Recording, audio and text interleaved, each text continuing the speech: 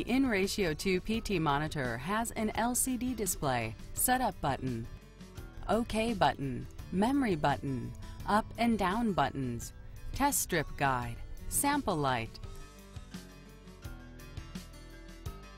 power supply jack, data port, battery door release. The InRatio 2 PT monitor uses standard AA alkaline batteries or a power supply. Follow these steps to install the monitor batteries.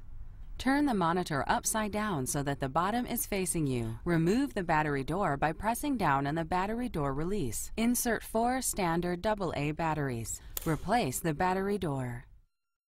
Power from a standard wall outlet can be used to power the monitor instead of using battery power. To use a power supply, plug it into the InRatio 2 and a wall jack. Do not use any other power supply with the InRatio 2 PT monitor or you may damage the system. Turning the monitor on and off. Press and hold the OK button to turn the monitor on.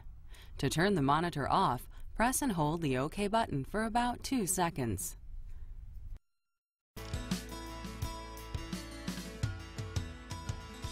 Follow these steps to perform a test.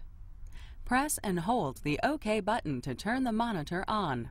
The monitor will begin preparing for a test for a few seconds. The monitor will then prompt you to insert a test strip.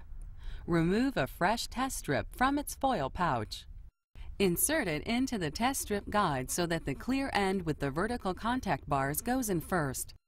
On the blue end of the strip, you should be able to read the word InRatio appearing from left to right.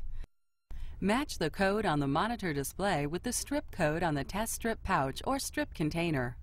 If the codes match, simply press the OK button while OK is flashing on the display. If the codes do not match, use the up and down buttons to change the first digit of the code, which will then be flashing. Press the OK button to accept the first digit and move to the next digit. Change each digit using the up and down buttons, then press the OK button to accept each digit and move to the next digit. After setting the 5th digit, OK will begin flashing on the display. If the code is correct, press the OK button to store the code in the monitor.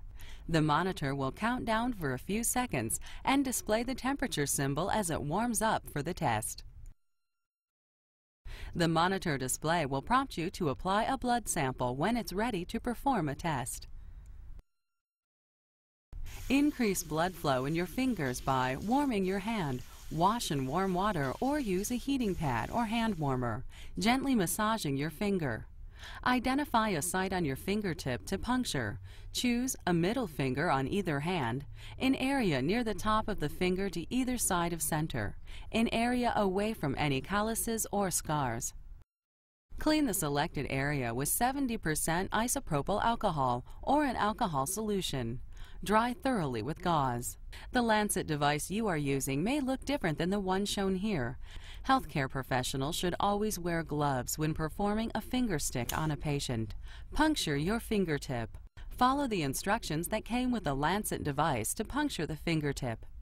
Apply gentle, continuous pressure until a large hanging drop of blood forms. Apply the hanging drop of blood to the sample well on the test strip. Make sure you apply the sample directly over the green light. Do not move the monitor or your finger as you apply the sample. Hold gauze over the puncture site until the bleeding stops. Your test result will appear on the monitor display along with the date and time. Dispose of all used materials into a sharps or other puncture-proof container.